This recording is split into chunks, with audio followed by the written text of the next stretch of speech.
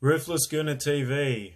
As you all know, the January transfer window is coming up very soon, and Arsenal, their defensive issues, we're a mess at the moment, and we're starving for a centre back. So I thought I'll do some research, and I came up with the Juventus centre back, Demiral.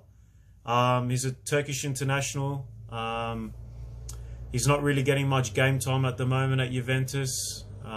He was bought for 18 million from Sassuolo, and yeah, he only got one start, I think, in the Champions League against Atletico.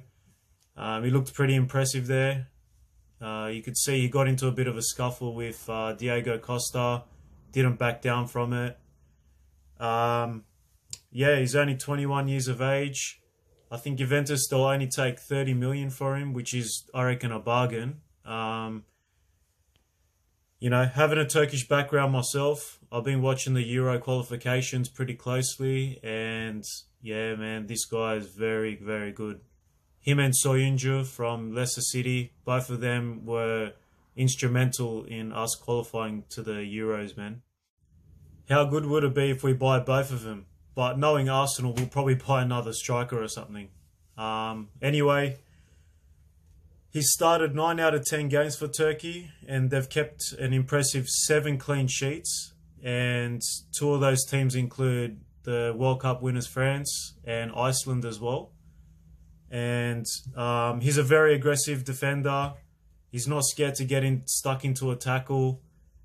He's very good on the ball. When I seen him playing for Turkey, he was doing those forward passes between the lines, passing back to the keeper. He looks very comfortable on the ball. He's 190 centimeters tall, which equals to about 6'3". Yeah, he doesn't have a problem winning an aerial ball. He'll jump up for anything. And yeah, he could find a good partnership with William Saliba, that's coming in next season from Saint Etienne, or even Rob Holding once he comes back to full fitness, and even Callum Chambers, who's actually been playing pretty good lately. If the board are serious in getting us out of this mess, the smartest thing to do is just bid for him. 30 million. That will leave a lot of room, a lot of money to even go for a defensive midfielder. But that's for another video. So I thought I'll keep this short and sweet, guys. Yeah, thanks for watching. Don't forget to give the video a like. Subscribe if you're new. And I'll see you guys next time.